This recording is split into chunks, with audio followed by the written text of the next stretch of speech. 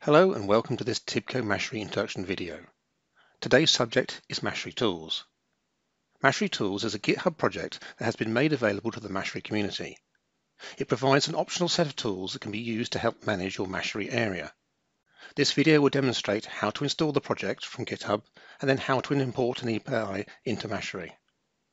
We recommend you read the instructions provided on GitHub in the README files. This video assumes you already have Node.js installed. It also assumes that you have a valid Mashery v3 API key. This can be requested from Mashery support. First, we need to download the project. You can pull directly from the GitHub repository, or you can download the package as a zip and then unpack it. In the expanded API definition converter directory, there is a sample credential file. We need to edit this file and save it as credential.js.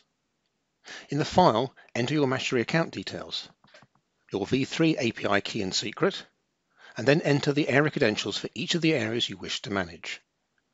Change My Area Name as required. Note that you will also need the area's UUID. If you don't know this value, the simplest way to find it out is to go to the Control Center, click on the area name in the header area, copy the area ID value into the credentials file.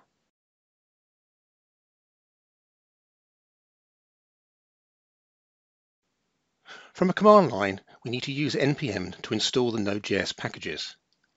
First, from the root directory, do an npm install. Now navigate to the subdirectory node modules/mashery and run npm install again.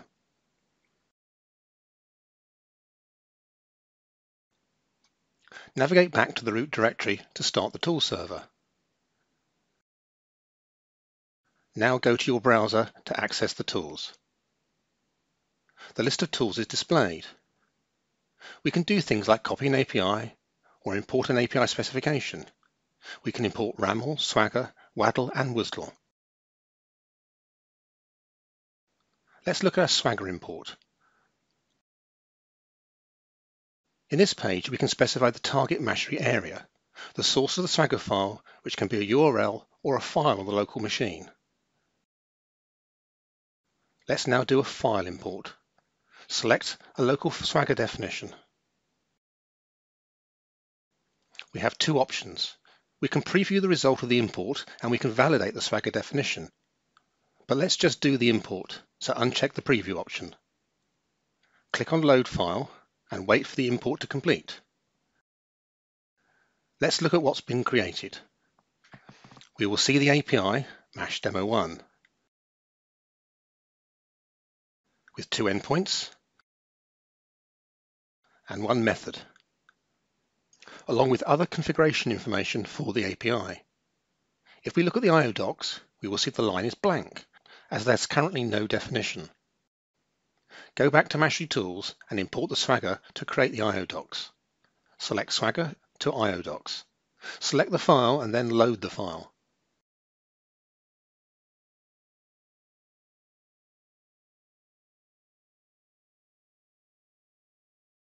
Switch back to Mashery to see the generated IO doc.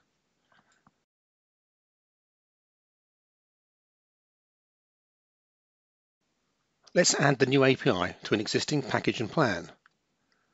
Select the package, select the plan, go to the plan designer, select the API to add, expand to show the endpoints and methods.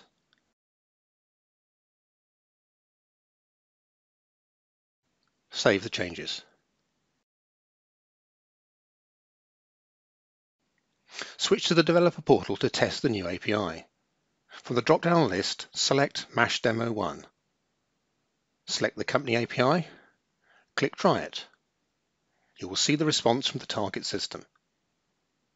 We hope you found this video useful. Please check out other videos in this series.